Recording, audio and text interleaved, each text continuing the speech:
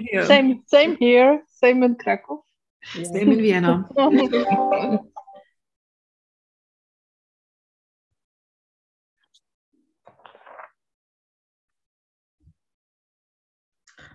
Okej, dobry wieczór Państwu. Zacznę po polsku. Chciałam Państwa serdecznie przywitać w imieniu Narodowego Instytutu Architektury i Urbanistyki na kolejnym już wydarzeniu online towarzyszącym wystawie Antropocen. Tym razem debata, spotkanie pod tytułem Architektura radykalnej troski. Debatę będzie moderować Dorota Leśniak-Rychlak, która jest redaktorką naczelną kwartalnika Autoportret, pismo o dobrej przestrzeni oraz założycielką i prezeską Fundacji Instytut Architektury. W rozmowie udział weźmie także Elke Krasny, która jest z kolei urbanistką, teoretyczką architektury oraz kuratorką, w tym między innymi znana jest jako współkuratorka wystawy o właśnie tej tematyce, którą się zajmuje, czyli właśnie, krytyka, dziękuję Dorota, bo szukałam dokładnie po oryginalnie, critical care, architektura radykalnej troski, tak?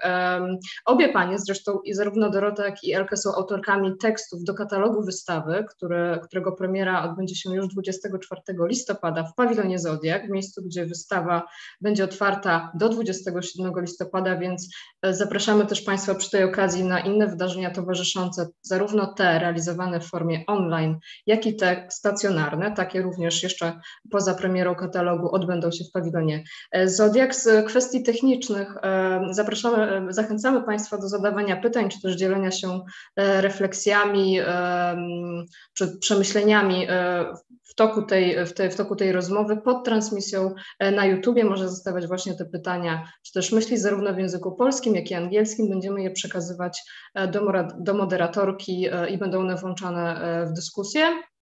Tak jak Państwo pewnie już wiecie z informacji na temat tego wydarzenia, całość będzie prowadzona w języku angielskim i dlatego teraz już przejdę na język angielski i też przywitam, czy powtórzę te informacje w języku angielskim, następnie oddam głos już Dorocie. So now I switch to English and I would like to, good evening, I would like to welcome you on behalf of National Institute of Architecture and Urban Planning to this online event, which is a part of the program for the Anthropocene exhibition, which is presented at the Zodiac Pavilion in Warsaw till 27th of November. So if you are if you are from Poland or not, we are inviting you till the end or till 27th of November to visit this exhibition. This panel will be moderated by Dorota Leśniak-Rychlak, who is editor-in-chief of Autoportret, pismo o dobrej przestrzeni, and also founder and the chair of the Institute of Architecture Foundation. This panel is with participation of Elke Krasny, urban planner, theoretician of architecture and curator, known, for instance, as a co-curator of a critical care architecture and urbanism for Broken Planet exhibition, and also a catalog published under the same title. Elke also will give us today a short presentation.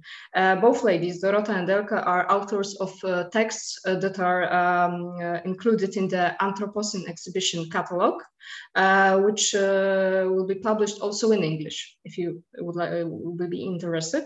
As you probably already know, this whole panel will be conducted in English, but we encourage you to ask questions as well in Polish or in English under the broadcast on YouTube, and we will share it to the moderator Dorota Leśniak-Rychlak. And now I give the lead to the moderator, and Dorota, this is your turn. Thank you very much, Marta, for the kind introduction, and I'm really honored and very pleased to host a meeting with Elke Krasny, whose work was very inspirational for us in Autoportret for many issues already. And I would like to start with this very general sort of diagnostical questions, since we more or less know that our planet is in danger and the climate catastrophe is looming.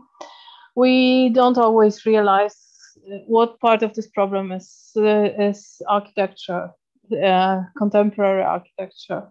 So I would like to start with this diagnosis question: what causes the major distractions in terms of production of contemporary architecture? Well, first of all, good evening to everyone, and thank you so much for the kind invitation, and particular to the kind correspondence with Marta and that Dorota, with whom I had the pleasure to be in private conversation before, and also in conversations about contributing to Autoportrait, which was mentioned before, that you are conducting and moderating this public conversation now. So speaking of the planet in danger and architecture as endangering the planet, and also being part of, if you will, healing the planet, so in a way both paradoxically, is maybe one of the most complex challenges that we are facing today. I guess I would like to start thinking about this with observations on scale. I think it is extremely difficult for human beings to understand since the year 2000, when the term Anthropocene became fully popularized, and the Stratigraphic Commission started to work on understanding whether we really are in a new geological epoch or not, that humans have now defined a change from the Holocene to the Anthropocene, and have to understand how not all humans, but a specific type of human that thought that nature can be exploited and the planet is a never-ending resource at the command of humans, that these humans are a geological force. So what does that mean? That human beings have changed the planet in such a way that the planet might become uninhabitable. I think that's extremely difficult to grasp. And at the same time, living through the pandemic, humans are also challenged to understand how microbial they actually are. So that inside our bodies, what's going on is the other end of this scale, which is very much linked to the anthropogenic, the man-made condition.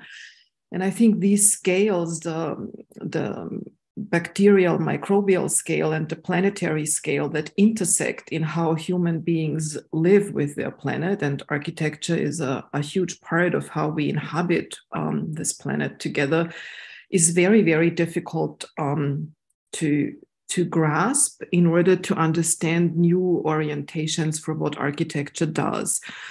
I guess looking back now at modern architecture makes us understand that the narrative around modern architecture, regardless where it took place on the planet, regardless whether it was built in the global south or in the global north or in the former east or in the former west, had this promise of building a better world. So there was this unbroken relationship to future making, that architecture was going to make the future modern, if you will.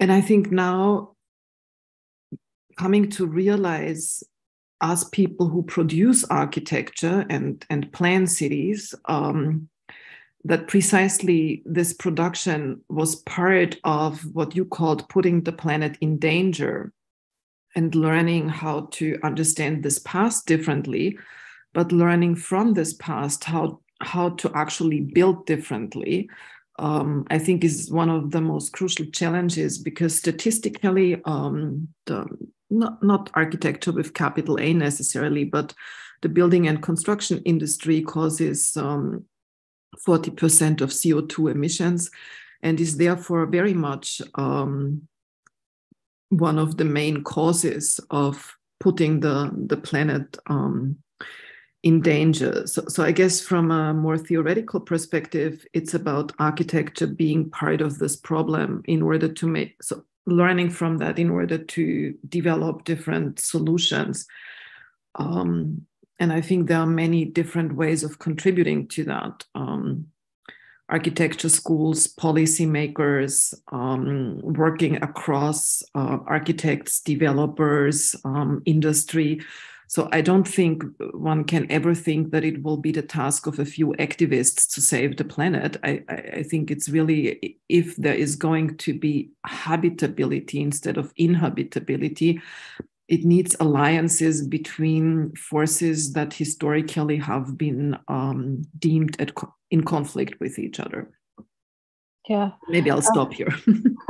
Yeah. So before we move to your presentation, I would like to perhaps switch to a more personal note, knowing your work and also knowing that, as climate catastrophe is this hyper object, as Timothy Morton put it, and it really overwhelms us. So we tend to that there is a whole huge movement of dwelling in some kind of dystopias about the future. The other, not necessarily strategy, but just attitude is just to give up or to ignore it. And I would like to ask, how do you mobilize yourself or organize yourself to action, to act and to try to, I don't know, not perhaps be optimist, but to somehow manage to hope for better? I think this is really one of the most crucial questions people ask of themselves. But I think maybe the most important thing is how to ask such questions collectively and to answer them collectively. So I guess the trap of neoliberalism is this hyper individuality that one person alone will have to become the master/mistress of their own lives. And not making the interdependency of lived lives the center of where, let's say, hope or optimism can actually be generated. The last years I've been working a lot with care theory and understanding better what this complex and difficult activity of care means. And at the same time, I have children who are now, let's say, all taller than me. And I would say from the personal experience of having been a parent, I also know a lot about care. I mean, so I haven't just been reading, I've also been living with this practice. And so if we take care to be a specific form of knowledge that brings feeling and thinking together really closely, which is something that modernity, Western modernity, hasn't really taught us so much about, then we also understand how close worry and hope are to each other. So when one cares, one worries easily about other people, about their condition, about things that may go wrong, about illnesses. And at the same time, while worrying, I think one also always seeks to maintain hope that things provided through care and produced together will actually maybe not always necessarily make things better, but at least not make things worse. And I guess personally, that's how I would approach it, that worry and hope are so closely linked with each other. And I don't think this is the vocabulary that, or maybe I'm generalizing, but I guess from what I know, this is not the vocabulary used in most architecture schools. So we do not start a new program or the semester with the first years by speaking with the students about their personal worries and their planetary hopes and their planetary worries and their personal hopes, so and so on and so forth. So how architecture actually acts within the production of worry and hope is not the way in which this is spoken about. And I think finding an other language in order to imagine architecture differently is just as important as finding other materials, other ways of zoning and land use, other ways of re-inhabiting and reuse. So I think there's so many things that start with imagining something differently and precisely bringing let's say, more everyday or more mundane vocabulary in order to make things not simpler but more complex is maybe one of the ways in which we could generate agency. And the other thing is at the level of education, which is where I invest most of my time as a professional, to allow for working together and not romanticizing this. I mean, working together is very often much more complicated than working alone. So building how working together horizontally, not with following commands from above, can actually generate what you asked about, how one can sustain agency, to be motivated to get up again every morning. So a lot of disability theorists and CRIP scholars, they speak about what it takes to work from bed or motivate oneself to get up.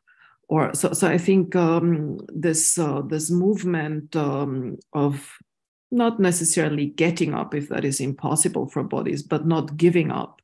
I think that's the most important thing, despite of everything. So not naively ignoring any of the catastrophes that are going on, but not allowing them to take over the kinds of mental and spiritual and emotional and intellectual resiliences that we can find together with others. Yeah, definitely. Especially when you said about addressing the worries in terms of students, I know quite many people who are graduates and facing the reality are really depressed. But also the question was not addressed in the school in the first place. So it was somehow, business as usual, and the ordinary, not maybe ordinary, but just the classical discipline and production of architecture. Perhaps we will know, yeah?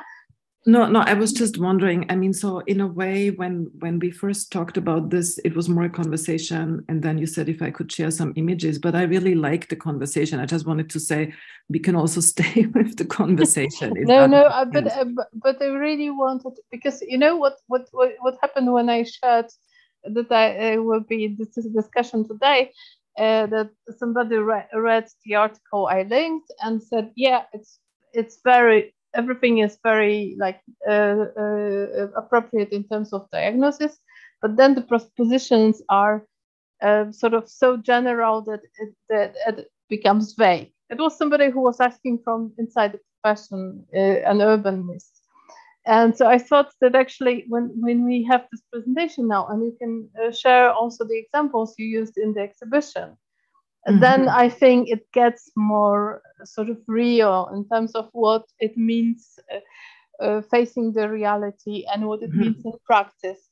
Because this is, I think, also something which eventually builds us up in terms of, continuing the efforts. Mm-hmm.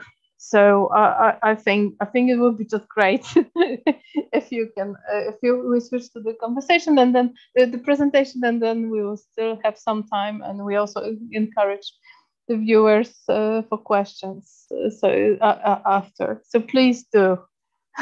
Okay, so I'll it's a beautiful presentation too. I'll try to be quick, and I hope we can generate some concreteness through this. So in a way, your questions were leading into this. What does it mean to live with the Anthropocene condition, and how can architecture contribute to caring or to critical care in this? And I for a long time, together with Angelika Fitz, with whom I did this work on on critical care, architecture and urbanism for a broken planet, we used the word broken. And I have now shifted to thinking of the planet as wounded, because I think on one hand, it allows us to understand that the planet is ontologically vulnerable, so that the planet can be wounded. And on the other hand, I think that woundedness also allows to think about what does it take for caretaking, healing, curing, and thinking about architecture in these terms, which is something that requires maybe unlearning other vocabulary. And this, I would join with this notion of interdependency, which I think is very apt to speak about architecture, which in a way is always a material, not a materialization within interdependencies. And books that are helpful to approach this, two of them are written by journalists, Elizabeth Colbert and David Wallace-Wells, deal with these dimensions of the anthropogenic ruination. And the one in the middle is written by a scholar called Slow Violence and the Environmentalism of the Poor, and traces, and that relates a lot to the question of agency you asked before.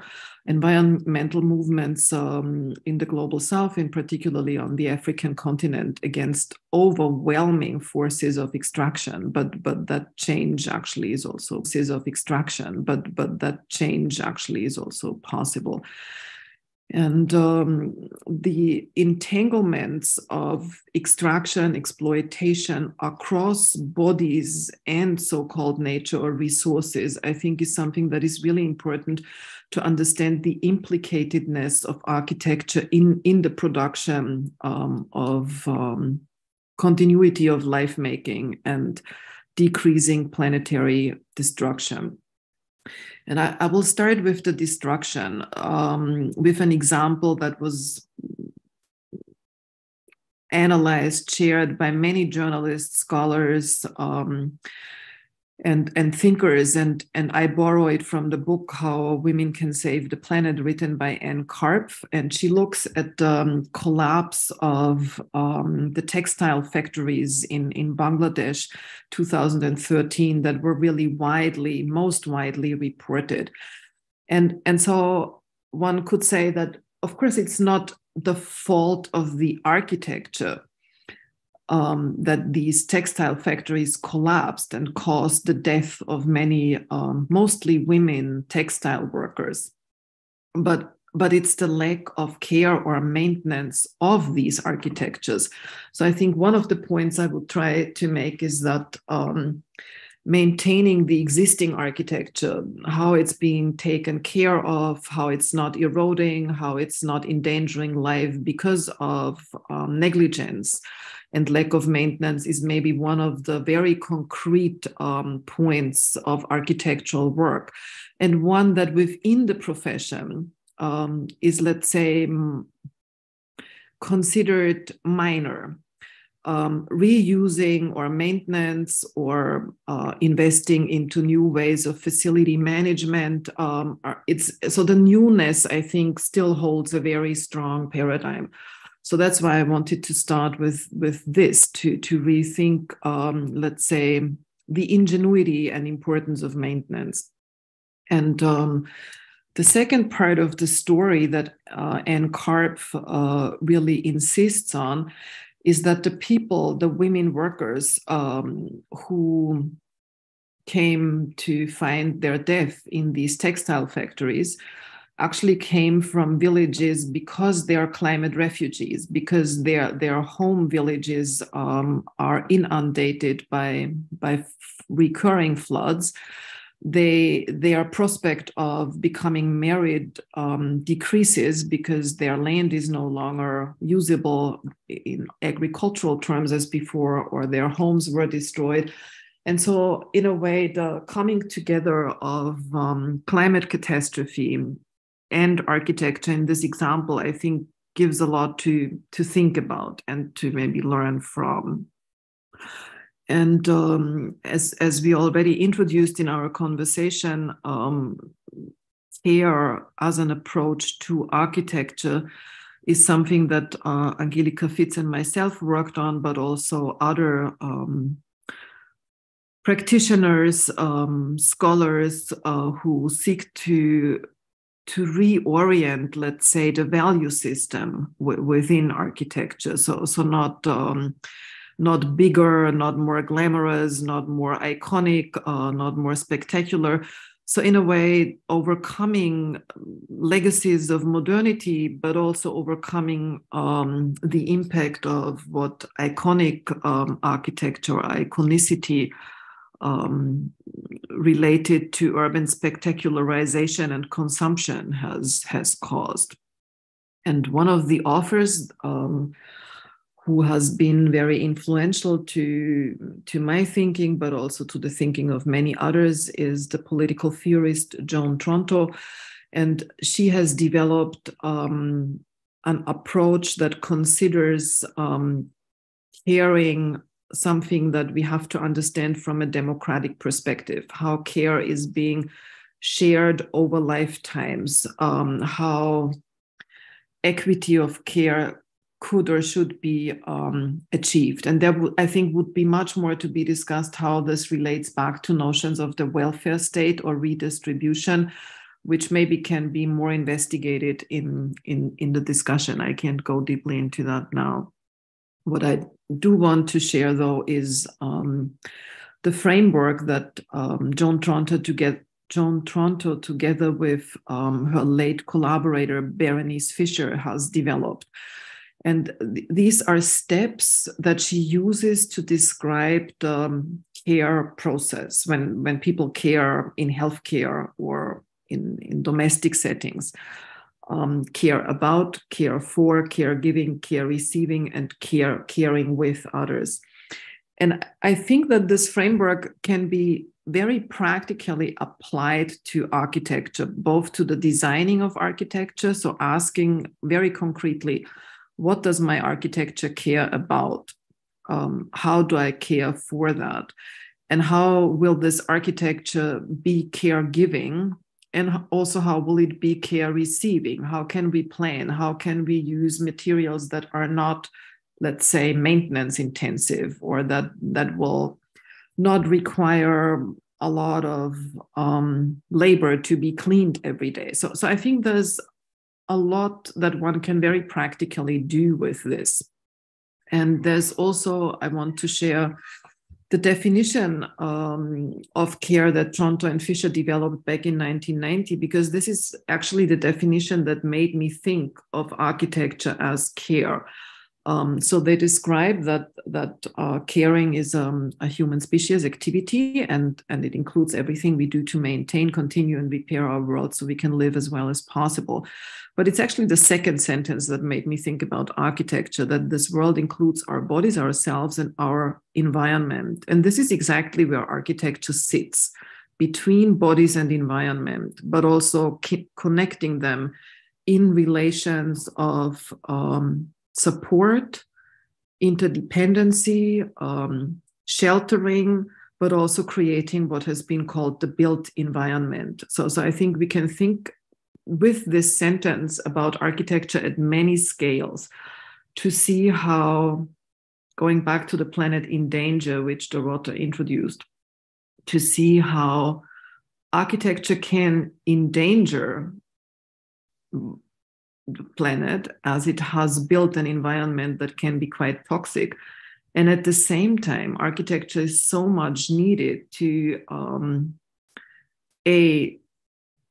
discontinue building a toxic environment, and at the same time providing protection to bodies that need to be sheltered, that need to have a home, that need to have conditions of livability and life making. And of course, with the ongoing pandemic, with the war situations, with the climate displacements, this has all become even much more urgent than maybe before. architecture as critical care is the last part of what I'm sharing today. And so I'll skip some of the of the text. Maybe I was preparing too much, but I will go immediately to the examples that come from the book that was shown at the very beginning and that were shown in the architecture exhibition, Critical Care, Architecture for a Broken Planet. This is just to give you a view of what it looked like when it was installed in Berlin, where it traveled to from Vienna. And maybe what's important to say is that all these 21 projects that were being shown here are all built projects. They are not utopian. They all built within conditions of complexity, one can say. Conditions where there are difficult urban contexts, where finances have to be found and secured. So in a way, one could say, even though they are not business as usual, they are surrounded and within conditions that are created by so-called business as usual. So they are not outside of the mechanisms of globalized capitalism, and they are not outside what is being defined by policies, by urban regulations, by zoning regulations. They operate within. And this is also something that Joan Tronto talks about, that care always starts with and from the given. And I think that's a big difference from a modernist approach that started from the tabula rasa, or the so-called green meadow, pretending that there wasn't anything there before. And then the better new architecture comes. And I think working within complexities with what is given in order to maintain relations and produce what is needed. And a needs-based approach is maybe also something that one could add as defining architecture as care. The first example has been widely published, and many of you are probably familiar with it. It's in the downtown of Sao Paulo in Brazil, and it was the headquarters of department store. And this is the rooftop pool that was being added in this reuse of a 1950s building by Paulo Mendes da Rocha and MMBB architects. And it was built at a time when construction was actually low in Brazil, when there was a certain crisis. It was built with very modest means by really using the existing structure. It works with natural ventilation. A lot of the buildings that you see around this structure are actually squatted by people from the African continent, but also by people coming from other parts of Brazil. And there are not so many public interior spaces that you can actually use without passing through the threshold of a lot of security. And in this building, there is security, but it's nonetheless also with the openness to the surroundings, creating hospitality. So a very hospitable interior space that made use of an existing structure that was built for CESC, which is the association of all industries that have to do with commerce, that was founded in 1946 in Brazil. One may know this abbreviation CESC from CESC Pompeia, the building that Lina Bobardi built, so that was the same client.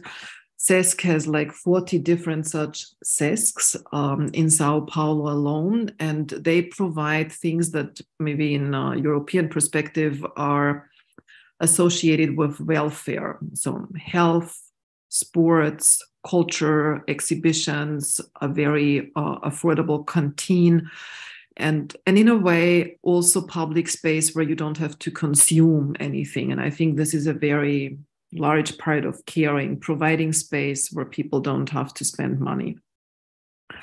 The second example is very different context, a refugee camp in the Satri village in Jordan, was built by Emergency Architecture and Human Rights, which is an NGO. So also the way in which architecture offices are organized that were shown in this exhibition let us understand that one can that there are different business models, so that you can be, let's say, a more conventional office, but that you can be organized as a cooperative, that you can be organized as an NGO. So in a way, I think this is also something that very often is missing from architecture education. What are actually the models of organizing one's business so that it can become a viable business, but not necessarily correspond to the growth and progress-centric ideas of capitalism.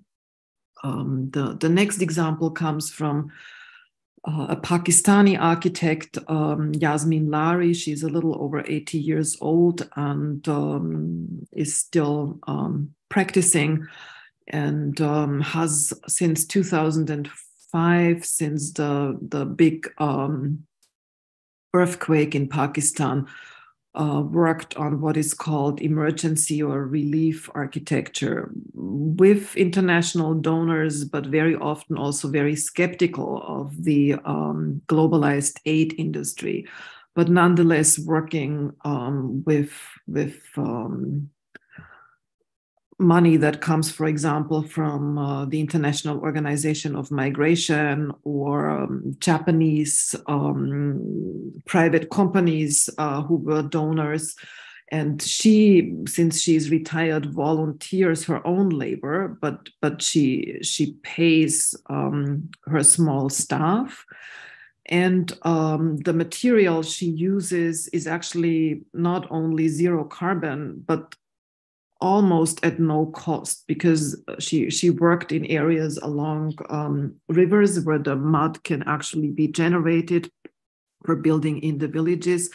And the bamboo has to be bought, but can be bought at a very low price. And what she also initiated around these emergency shelters, and we see here two examples of the zero carbon shelter initiative, and 40,000 of these shelters have been built, are local economies, where she particularly works with providing education to women so that they can become skilled artisans who can A, build such homes, but B, also build the tiles or the bricks or the materials.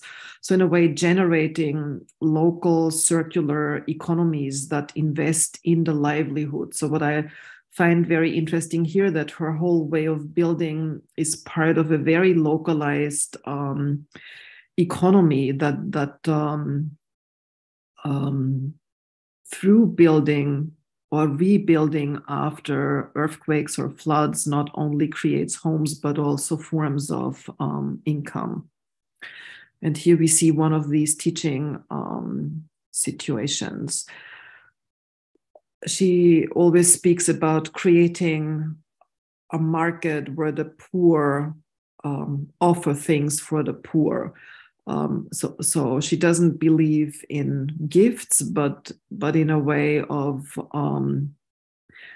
what is still very often called empowerment, which is a complex and fraught term. But okay, so let's use the word empowerment at this moment for something where it talks about setting up economies within larger contexts of patriarchal feudalism and very complex climatic conditions.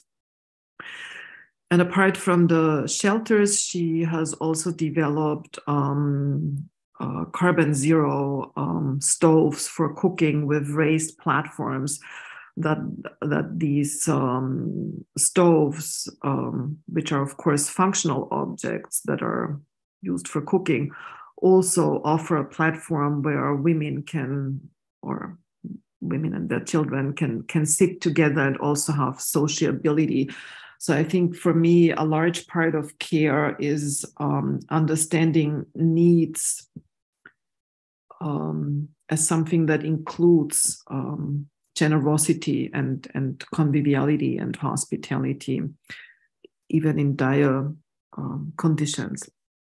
The last example I will share is an example in San Juan, Puerto Rico, and the image explains best what this is about. So in the foreground, we see the informal part of San Juan, which has been growing since the 1930s, and all the land on which these houses stand doesn't belong to the owners of these houses. And in the background, we see the financial district, which is, of course, much younger than the informally grown part of San Juan. And because of the encroachment of the financial district, the pressure on the land increased because the value of the land went up. And so a huge group of people, around 700 people from these communities, and this group included community leaders, architects, urban planners, the administration. They worked together in a, I don't think bottom up would be the right word, in a very transversal process with the tool of participation and consultation to establish, this is an aerial view of it, to establish a new law. So the outcome here was not a new building, but the architectural outcome was a new law that the entire land is now owned by the communities through the mechanism of the community land trust, which takes the land out of the capitalist economy, and therefore people cannot sell the land on which their houses is, but at the same time, this is also a safeguard against displacement, eviction, gentrification, and so on and so forth. And they also published a number of books. So I'm sharing here the English translation, but the model immediately was taken up in the Brazilian favelas, and also shows how this has become a transnational model of a legal precedence that has been taken up in other places, and is a very, let's say, large scale model. And I will close with this slide that reads that for the first time, the residents were the actors of our future. And I think it's maybe the best answer to Dorota's question around what gives agency, that the residents were the actors who were part of making not a global future, but their specific localized, livable future. And also appreciating all the many, many hours of volunteer labor that had gone into the making of this law, the coming together, the discussing, and openness to work together with the administration. So I will stop sharing here so that we can continue conversing in a different way. Yeah, quite many questions now. You ended your presentation with an example of the established law, or using law as a framework to change the legal status of the land. And I think this connects us very strongly with the issue of ownership. And actually, we did the whole issue about portrait on this subject, and still, and on one hand, what it shows that one can somehow extend. In Poland now, the ownership is like really a new god. So after the time of when we were deprived, like as a society, of ownership, now we have probably the most I don't know, privately owned apartments and homes after the 1990s. So the last 30 years were the years of the really ruling of the ownership and the land being established again as a product, basically. And this was quite fascinating, and I came across similar initiatives, say in Berlin or in Granby Trust, I think, in Great Britain, but it looks like a margin. And originally, when we think about law, everybody starts yawning, and it's not really interesting because the language is so difficult, and people don't want to get involved too much in this. And in one of your texts, you outline an agenda for, say, future architecture studies, and you mentioned these new economies and also, I guess, new legal practices. Can you think about educating in these terms, and perhaps well, still there's this notion that it's a very small scale, that there are cases like this, but they don't add up to like a broad picture, because the broad picture is very different. So basically the two questions were how to put it in the, say, curriculum for architecture, and how to try to make it like more common than it is now. So many questions. Two, but long. So I think ownership is like one of the mantras or the building blocks. Maybe that's the better metaphor in this context of capitalism. I mean, how something can be owned, how we come as human beings to even think of the fact that something like land can be owned. I think that's so deeply ingrained into people who like me grew up in the former West, or you described how this became such an aspiration in the former East, that it's not that the land wasn't owned before, it was owned by the state, but that private ownership was something that needed to be achieved. And I think your example illustrates how powerful legal imaginaries actually define relationships we have to things or to living beings, or to how these relationships are then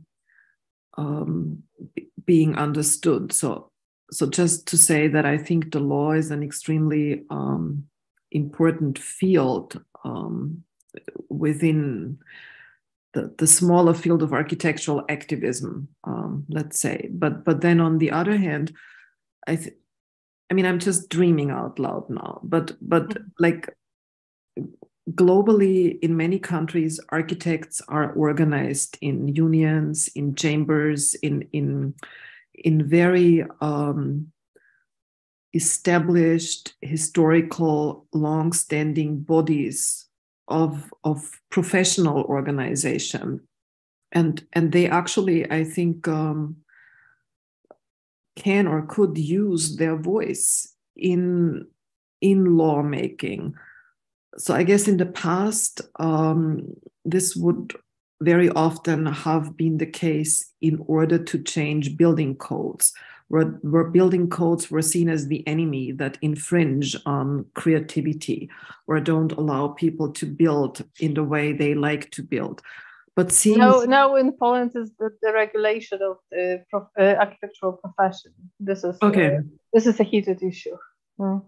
Yeah, so something like this. But I guess if we were to dream that the law could become an ally for climate change, for ensuring basic housing as a human right, then I think that it is an other way of approaching this, and also using these existing entities as, I don't know, leverage, or as a louder political, well, maybe loud is not the right metaphor, as a more insistent political actor. And how to put it into the curriculum, I mean, I guess that's similar to the law question. So all these things have like global and international dimensions, and then they have it's still within the nation state. I mean, so laws and universities are still within certain configurations that are governed by nation states and the interests of the nation states. And how you can change universities or curricula has to do with how a university within a nation state is organized. And also, I think what the expectation of and that's a very legal dimension, because you're not an architect after finishing architecture school. You still need to go this extra mile, and having practiced, or again, this is organized differently in every country, but it's not just the university that gives you the legal official right to stamp your plan and become an architect. And I think between these two, the university curriculum and what happens afterwards, if there were more conversation around what it means to work with legal frameworks, I think that's one aspect. I think the other aspect is, as always, transdisciplinarity, how to organize that actually law students and architecture students are being co-taught in a seminar or in a studio, even to practice together, to understand that there is actually something that they could do in order to change the condition, let's say, of a piece of land in Warsaw, if they wanted to. And I think I always try to think how one such example can inspire others. I understand the criticism, or let's say the sober diagnosis you were giving, that 90% of the world still looks totally different. And the examples I've shown are the exception. And they also come from a certain part of globe. I know that not all of the examples in the book are but they come with like probably more extreme conditions, more poverty than we in the Western so-called world experience, and so on and so on.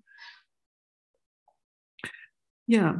It doesn't mean that it leaves more space to act. Or I wouldn't claim that, but still, like because the question, my next question is also linked to this. That when you have these students that say even are confronted with first reality of the climate crisis, which is not common in Poland. So even if they are confronted with this during their studies, and they, I don't know, try to come up with ideas or alternatives, or even think about other economies, but then they face the reality of, I don't know, joining an architectural office, or joining or establishing their own practice later on. They have to provide for, I don't know, their families. They have to maintain perhaps some of the workers and all this very practical issue. And then there's always this clash of ideals and the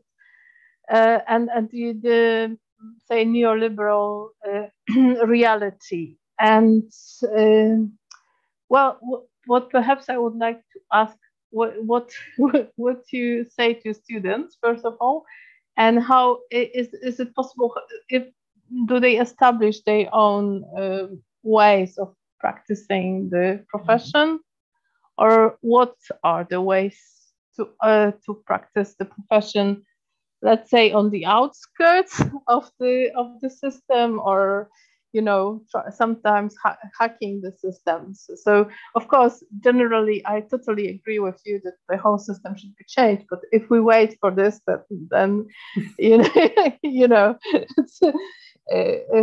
yeah, of course we can in the meantime criticize, but still, what to say to people who actually chosen this profession.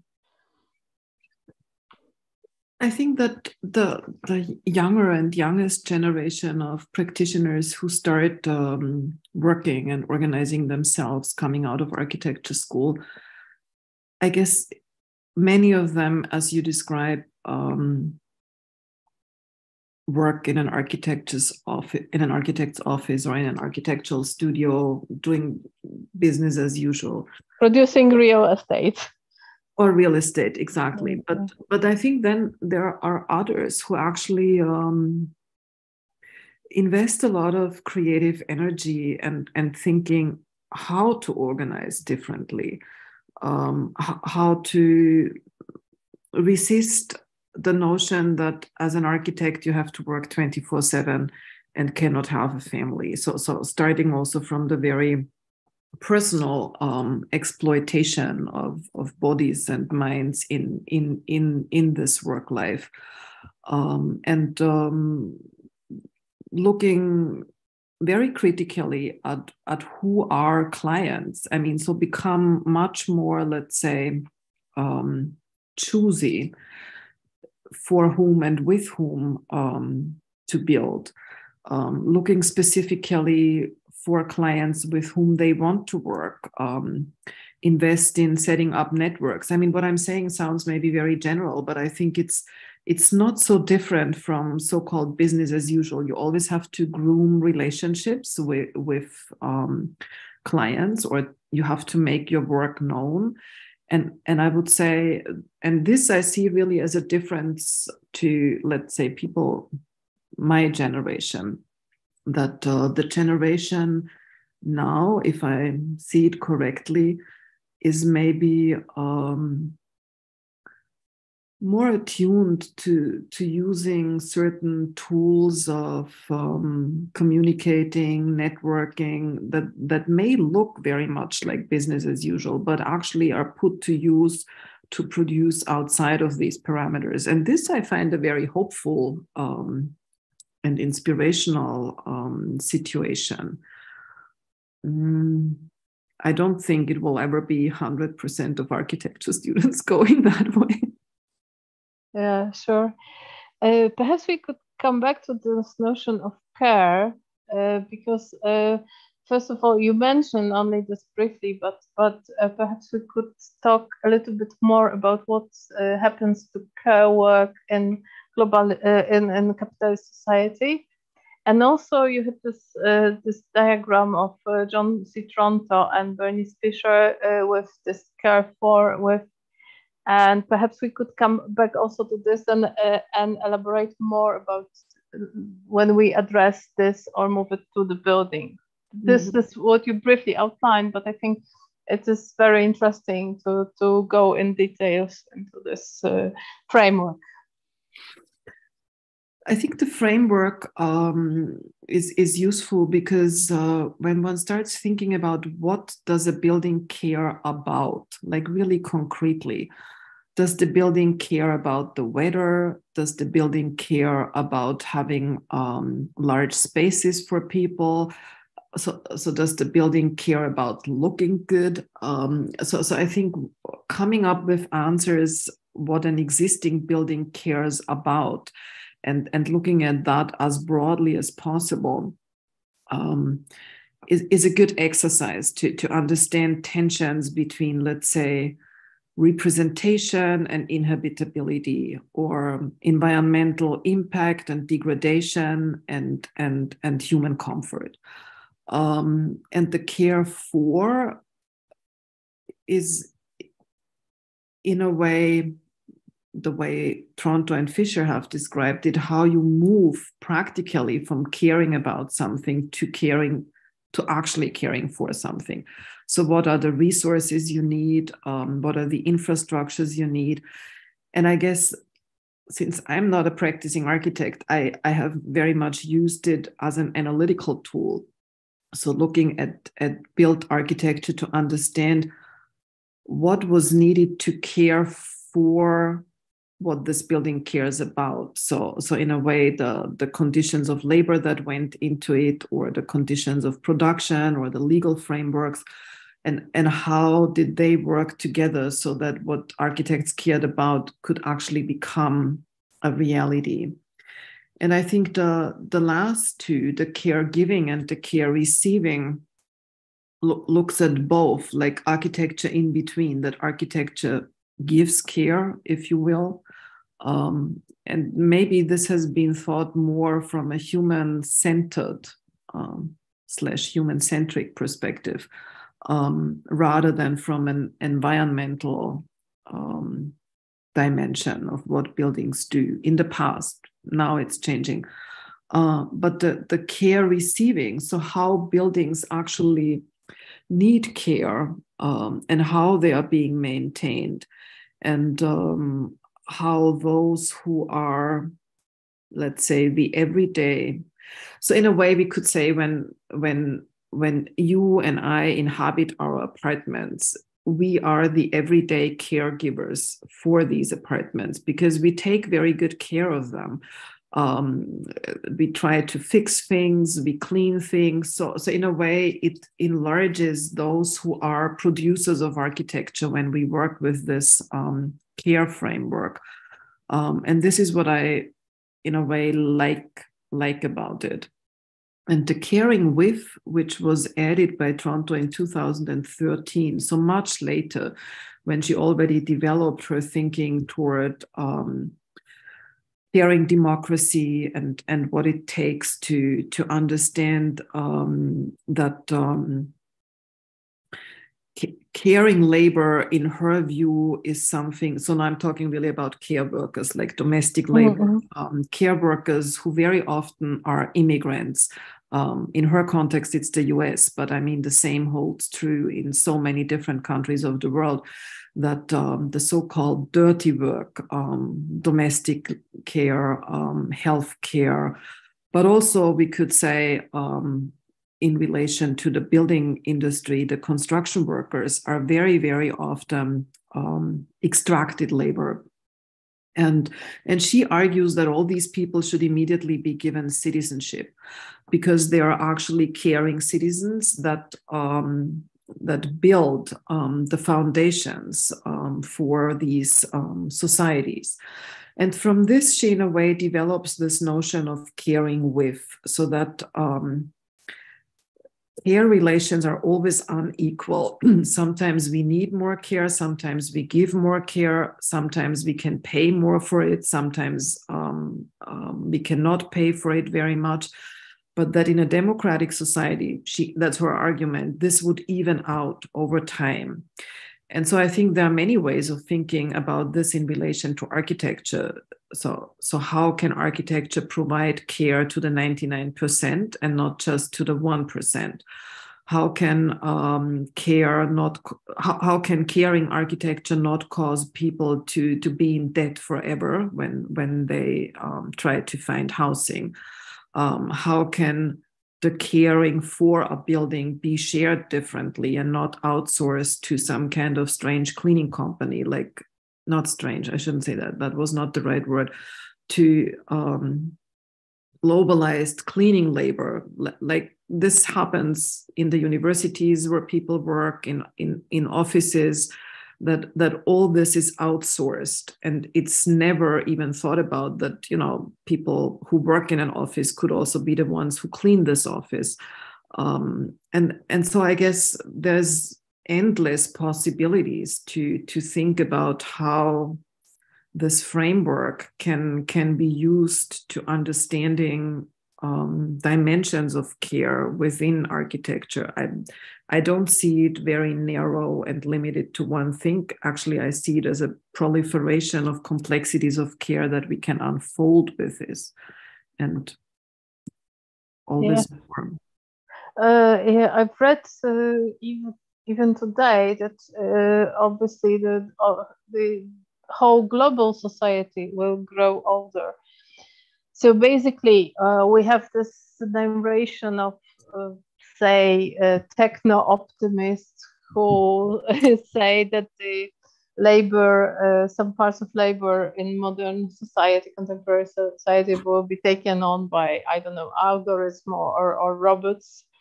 But on the other hand, all these new inventions, they are actually much more friendly towards younger generations than the older. So the growing exclusion, like digital exclusion, is also huge.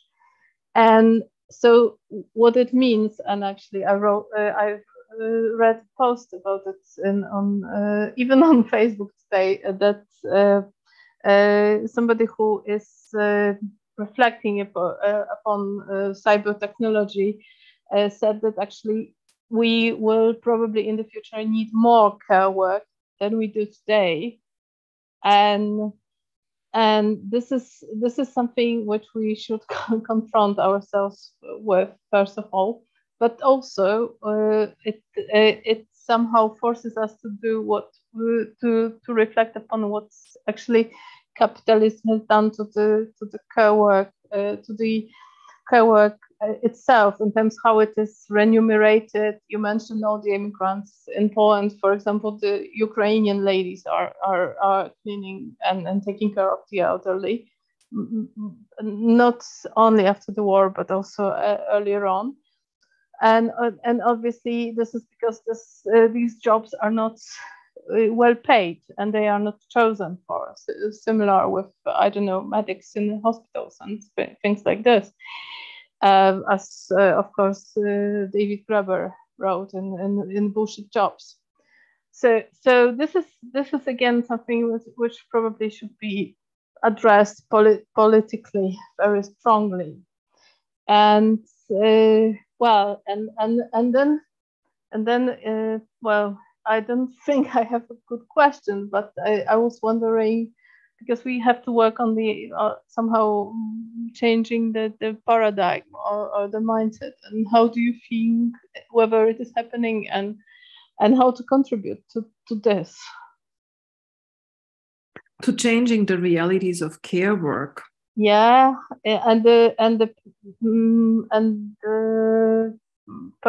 like how we perceive also the care work, because you know the economic aspects tends to bring in the whole hierarchy of values.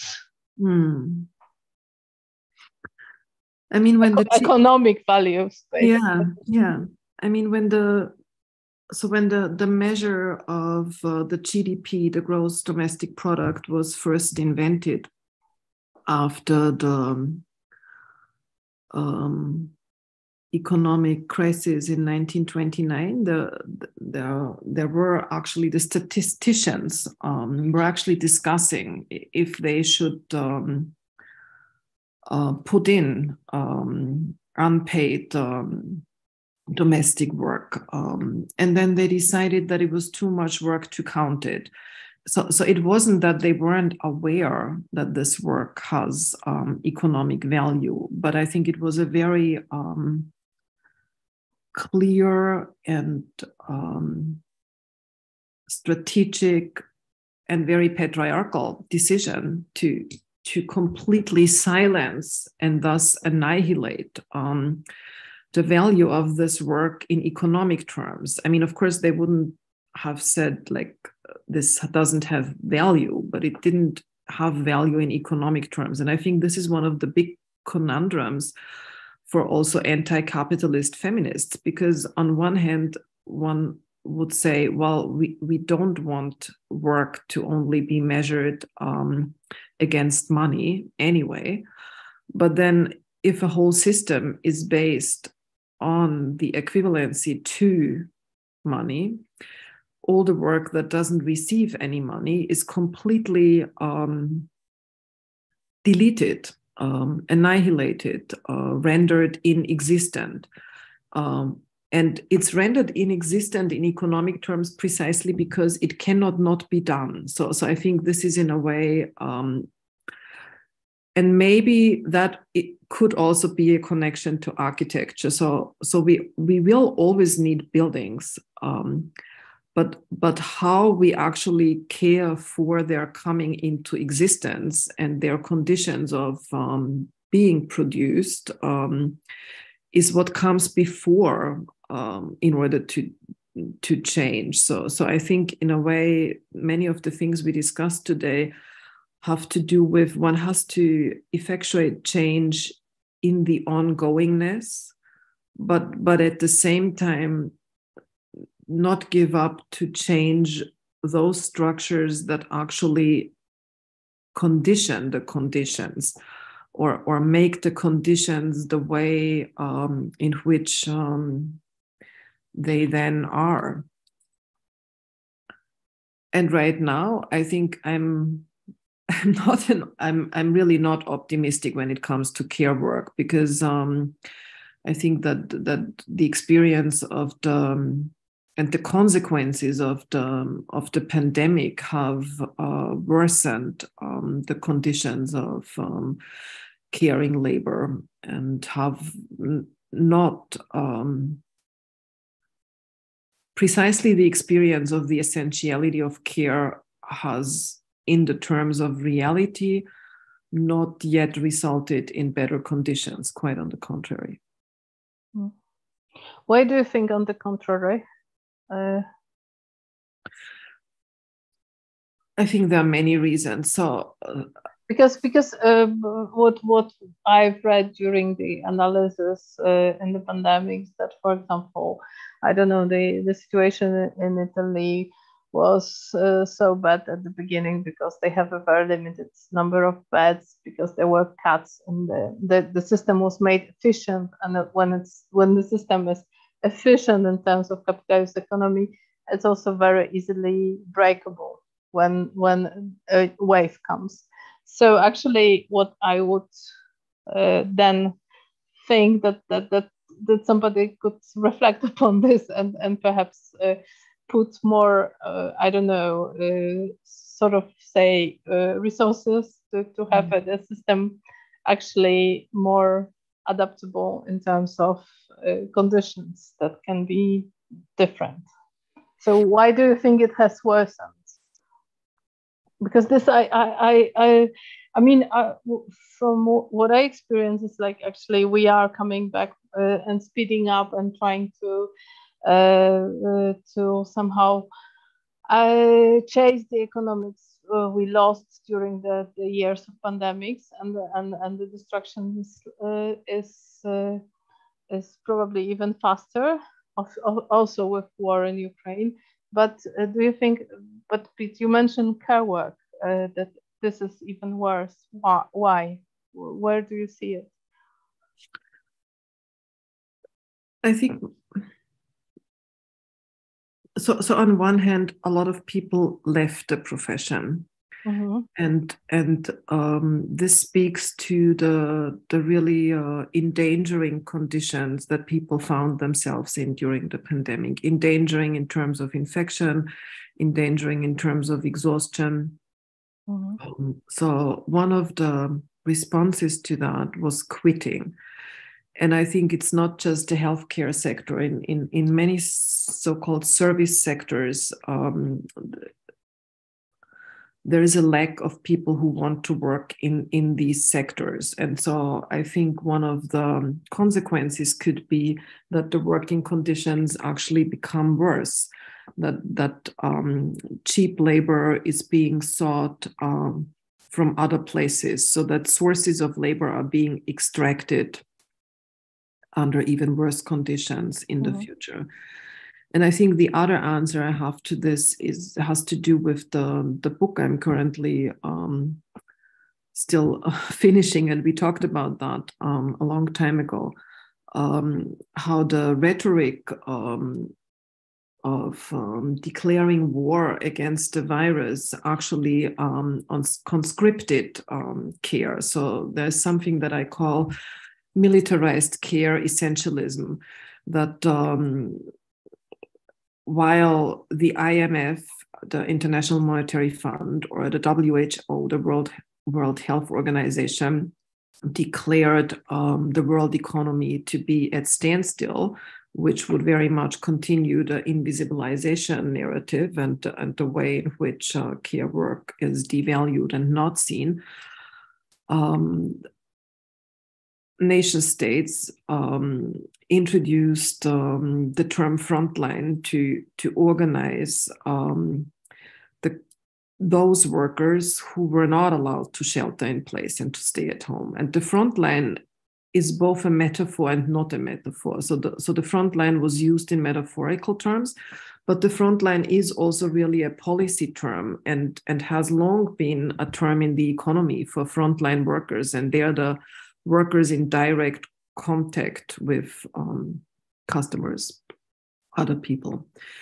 And so I think in terms of these public imaginaries of forceful conscription and the expectation of care, heroism, I think this, let's say in more, at the level of cultural and social imaginaries, how care is being thought of, I think this is very hurtful or harmful. And I'm not quite sure that coping with the pandemic and with wars, societies have found very good ways of dealing with these kinds of mass violence and mass trauma that is inscribed into the conditions of life. So this is another answer to your question. That I think that different answers. Mm-hmm. The question was behind the question. There was the situation that actually my husband is a doctor. He's a cardiologist who worked in the COVID ward, and I don't know from his experience that the people were quitting, for example. So it doesn't mean that the situation is better, but at least this cardiology department, it looks not worse, although, of course, but this is more general. There is a huge lack of nurse and medics, because it was not a path of career for many years. The schools were closed and so on. So it's becoming now, probably there are more schools opening now, but there is a gap. So the average age of the nurse in Poland is around 55, from what I know, or 60. So really there is a huge gap. But perhaps at the end, just last question, because it's already over an hour that we talk. I would like to ask you about the idea of the architecture for the 99%, and so what it means and who is it for? Like for 99%, I guess, but how to practice it again. I think it's a very old idea, just with new words. In the past, it may have been called minimum. We are the 99% also. Yeah. Mm. Mm-hmm. I think it's an idea that is, in a way, oscillating between human rights. In 1948, part of human rights at the assistance of Eleanor Roosevelt was actually the access to housing and education and the things that are needed for everyday life. And these are called a human right. And who then ensures that this human right becomes a lived reality, and how is and again, this is a question of law and architecture and economy coming together. And I think the other idea would be to think about notions of the notion of a basic income. What would that be in terms of basic housing that has to be there for everyone? So it's so making architecture affordable, accessible. Maybe the best word would be making architecture possible for the 99%. That architecture that is there for all the people who need to be housed doesn't continue to ruin the planet, but at the same time doesn't re-inscribe the infrastructures of inequity that have been created by the division between what is called formal and informal in the past. So I think one way would be to see architecture as a basic infrastructure that people need for continued living and surviving. All right. I was just wondering if there are any questions, but there are no questions on YouTube. So, Elke, perhaps just like to close up, I was really touched about what you said at the beginning of our conversation before we started the the live transmission. Basically, what you said, how care also influences, or I mean, it's connected to attachments, and how it's like the reciprocal. Am I correct? Could you just, perhaps we will close on this very sort of, in a way, emotional tone, but somehow I think it's very human, and somehow it's also, at least for me, it brings also hope and yes, and as you said, the feeling of agency in a way. Yeah, so we had a private conversation, Dorota, Marta, and myself, before the public conversation started, and in a way we were sharing with each other what it is that despite all the reasons to actually give up, be depressed, give in to these conditions that are very dystopian and disruptive and saddening, how we find hope in our daily lives, and then or optimism even. And then I asked Marta what gives her hope, and she said her cats. And from this we were moving to how care establishes relations to subjects we are attached to, but who are also attached to us. And in a way, in the cat-human relation, it's not just the human that gives care and the cat that receives care, but there is also a reciprocity. And the reciprocity is not about sameness. I think that's the important thing to learn. But the reciprocity is about responding and giving things at one's own terms, but also understanding the other at the same time. And I think in this very complicated, there's never an equilibrium, but there's always this back and forth between caregiving and care receiving that through the attachment can maybe looked at differently from only an analysis of power. And we were also talking about how these attachments are formed within existing infrastructures of inequity. So that actually acknowledging the not so perfect and actually ruinous conditions can still allow for hope making. So in a way, not taking hope for granted, but making hope. But then, Dorota, you didn't share with us how you actually generate not giving up, writing, producing a journal, and actually giving so much to a community of architecture. So maybe before we close, you also want to share that. Well, I was afraid that you're going to bring this up. No, I was thinking something else. That when the war started, there was this huge wave of compassion and engagement, and also so the way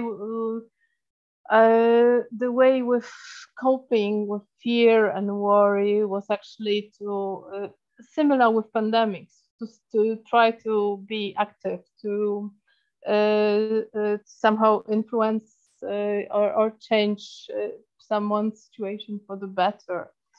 And this was also partly my experience. But then later on, you somehow, as in activism as well, climate activism, you get worn up, you worn out. So you are not, you cannot maintain the same level of involvement for a longer time. And but then you have to mobilize. And there was this tension I wanted to bring in. And it's also, I think, very present and inscribed in care work itself. That in caregiving, of course, you're getting a lot, but you're also wearing yourself out. And then you have to, again, somehow collect yourself to pieces to continue. And I wanted just to add this up. But in terms of our, I don't know, activities in autoportrait, it's about, always trying to look, perhaps, this position of course, facing the reality, but and reflecting upon it, but on the other hand, trying to gather forces to somehow prevent the worst, or looking for ways out, perhaps somehow contributing to a possible change if it comes. Yeah, so that was something I wanted to share. But perhaps you could also comment about this. Oh, there is a picture. There is a question. I'm sorry. So I feel like architecture of care aligns with principles of solar punk movement, but solar punk is a utopian movement. And I'm curious, why not propose the utopia or working towards it? Solar punk movement. Can you? I don't think I'm the right person to ask about this. And there is a follow-up to this question. Why constrain itself with the capitalist mode when it clearly is at odds with sustainability and providing for people's needs? I think we talked about it, but I don't know exactly as well what the solar punk movement. So next time we have to invite Stanisław Kamiński to talk to us, I think. Wow. So do you think that you would like to address this wearing out question or notion, or shall we just say that we worn ourselves out tonight and thank everybody? I think acknowledging that one can be worn out and taking time for recovery and recuperation, but then understanding that one can also continue, so that one is not worn out forever. So I think. And there is also capitalism, which is taking up the self-care issue very strongly. So there's also a danger of falling into this trap of self-care, mindfulness, and stuff like this, probably. Yeah. Next discussion. Yeah, okay. Thank you very much, Elke. It was a great pleasure. Thank you, and wish you a good recovery, because Elke same to you. Recently COVID. Yeah, so we take best of care. Thank you, and thank you to Dominique, who was with us and helping with the technical issues, and thank you to all of you who watched. And see you at the exhibitions, and exhibition in Warsaw. And please follow the other upcoming events because it's quite packed and it's a very interesting program. Thank you. Good night.